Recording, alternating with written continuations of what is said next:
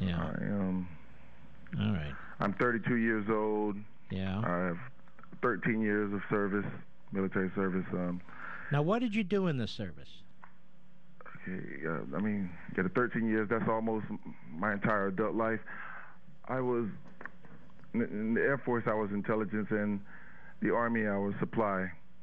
Mm-hmm. All right, what do you want to tell my audience before I let you go? Anything? Just, I want to tell them that, First of all, you're not a Republican plan. Is that correct? No, yeah, that's right. I've always been a Democrat. And now, how did you win? I understand you didn't campaign. No campaign, and I'm going to just stick with, just the issues that I'm focusing on. Yeah. Jobs, education, justice, and, want better education for our children, justice in the judicial system. We have to be sure that the punishment fits the crime, and I believe that I am the best candidate for United States Senate. Well, I know you do. But let me ask you this: talking about justice and all the rest of it. And do you have? Okay. Well, now I have a question for you. Okay. Do you have? What is? How can I put this without getting you in trouble? I'm asking. My question is how.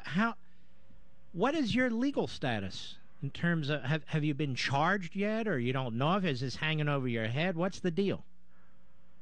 Okay, my lawyer is handling. You can't even tell me that. But it's about. It's about justice, I know, but do you think you'll get justice in your case? Well, we should have justice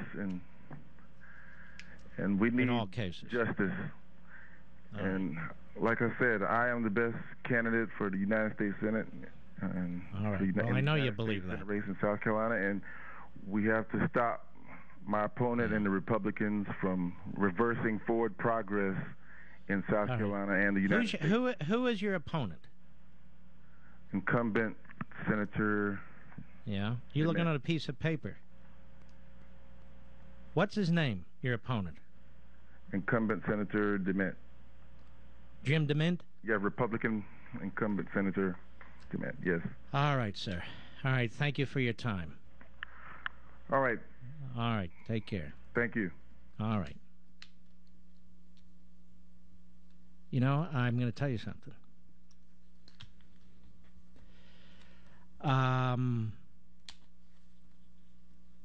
There's something wrong with democracy in the Democrat Party in South Carolina.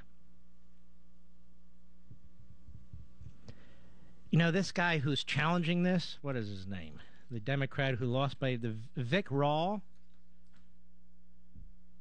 What a joke he must be. You telling me Vic Rawl couldn't beat Alvin Greene? But I'm going to be honest with you, ladies and gentlemen. Notice I didn't pick on the gentleman. I didn't try and have fun at his expense or anything. I couldn't believe it. I had not listened to an interview of him. But I heard rumors, and we've interviewed him now. And obviously he's qualified by the Constitution to be a senator. But other than that, he really isn't qualified. Period. I could tell he had to check his notes to see who he was running against. Graduated from South Carolina? Something must have happened in the interim. I'm just talking out loud, thinking this through. By the way, Jim DeMint, you're the luckiest man on the face of the earth when it comes to running for public office, I got to tell you, because that outcome is scary. Now, I know why Clyburn wants to blame the Republicans and all. If he has evidence, I'd like to see it. But let's move on.